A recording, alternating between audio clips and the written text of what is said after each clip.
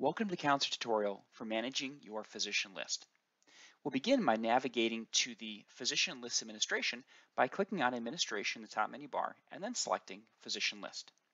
Now I should qualify right at the outset, while we call this the Physician List Administration, this area can also hold information regarding any type of healthcare provider or any facility perhaps where you may need to perhaps send reports on behalf of a patient, right? So this could be a long-term care facility, this could be a school district, this could be a nurse practitioner, a speech pathologist, or an audiologist, or any one or any facility you wish to list can be included here.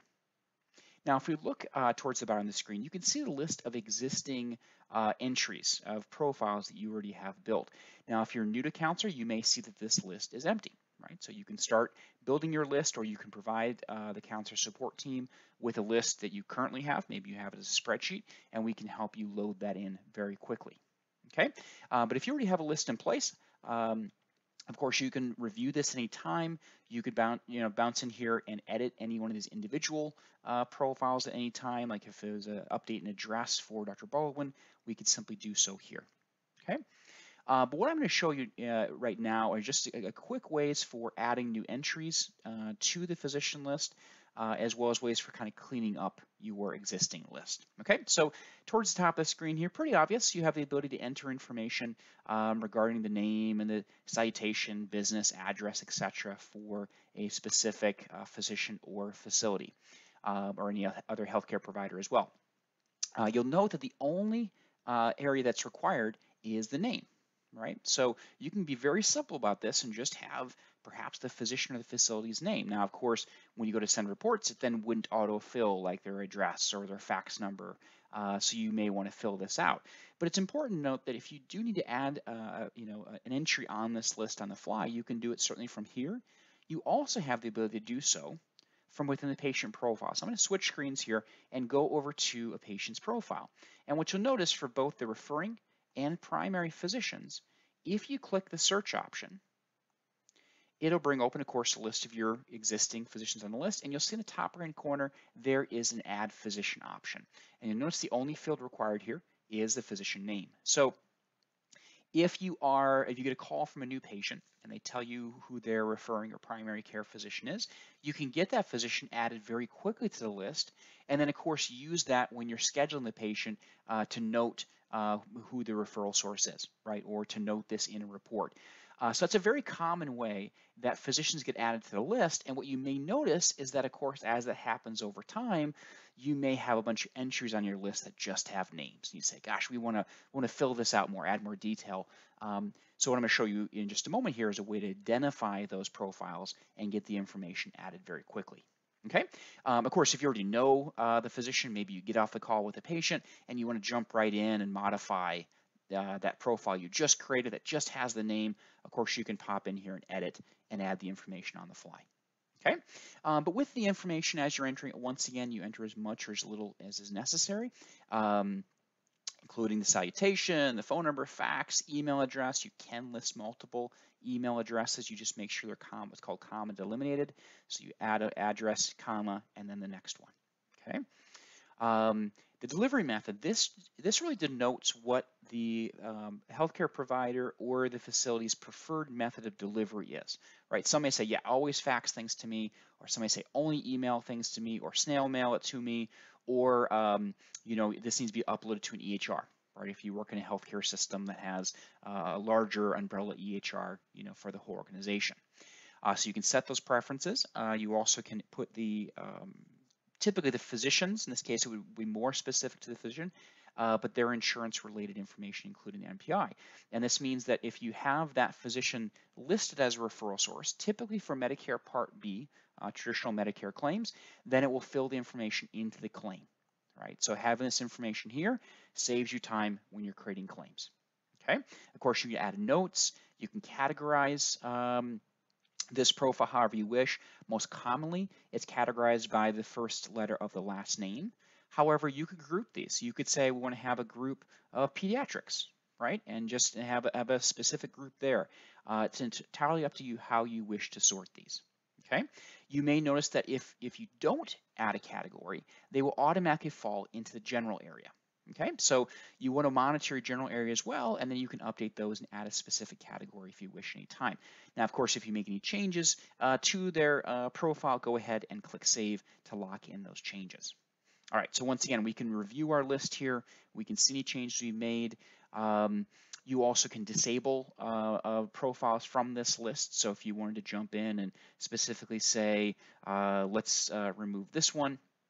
I should note, by the way, there is the option to delete profiles. However, if this profile is currently referenced somewhere related to a patient, for example, this physician maybe is listed as the primary care physician for a specific patient, or was listed as a referral source on a professional report.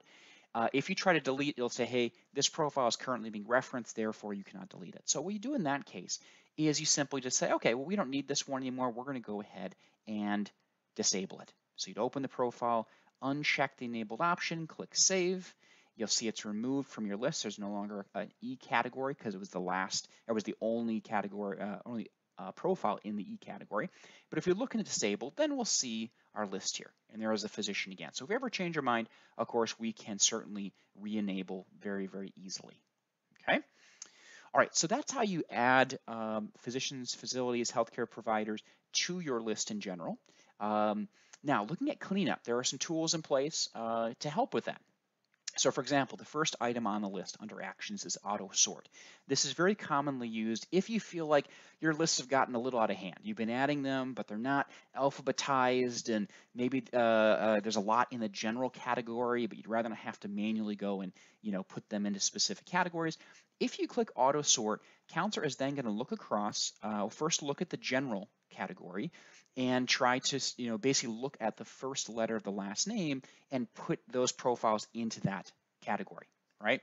Or within categories, it'll resort them. So if something was sort of out of order, you'll see that they're sorted within that category. Now, if you have a specific category that's different, it'll keep the profiles in that category and just alphabetize within them.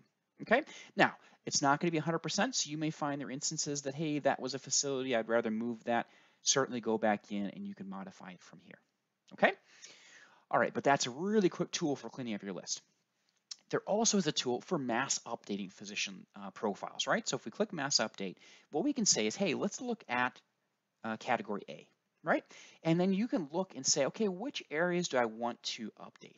Maybe we have a project right now where we're making sure that all the phone numbers are in place, or all the fax numbers, or all the mailing addresses, right? Let's say, hey, show me the instances where the mailing address is not in place. Maybe I'm not concerned about phone or fax in this case, or email address. So I'm going to just take the specific categories that I want to see, right?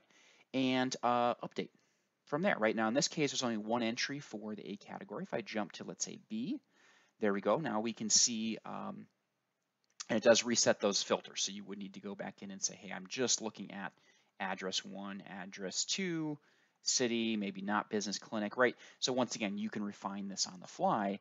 There we go. And then you could say, all right, for all of these, actually, we have addresses, but maybe, you know what, that's not as clean as we want. Let's go ahead and add capitalization.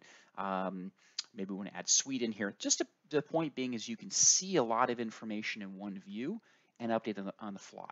I should also note that you can also disable at this point too. So if you recognize maybe there's duplicate profiles or physicians that you no longer, maybe they retired, you can disable from this point as well. Okay, and then when you go ahead and click Save, of course, it'll accept all those changes for all the various physicians you've looked at. So you can go through the mass update just category by category, and it's a very nice way to not only spot gaps in data, but fill it in and save it very quickly. Just some other very quick tools. You can, of course, download this physician list into a spreadsheet. You can download referral activity. So if you want to see where these specific physicians or facilities have been noted within a counselor professional report, within a patient visit, you can see that very quickly. You also can create some outreach to physicians. So you could send emails directly from here.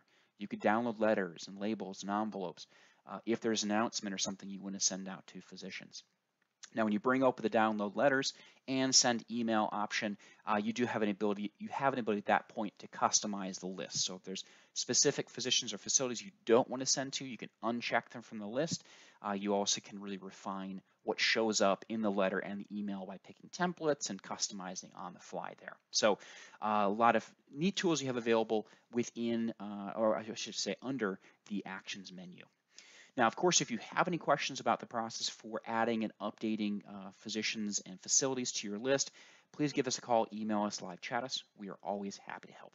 Thank you for joining us for the Counselor tutorial for managing your physician list.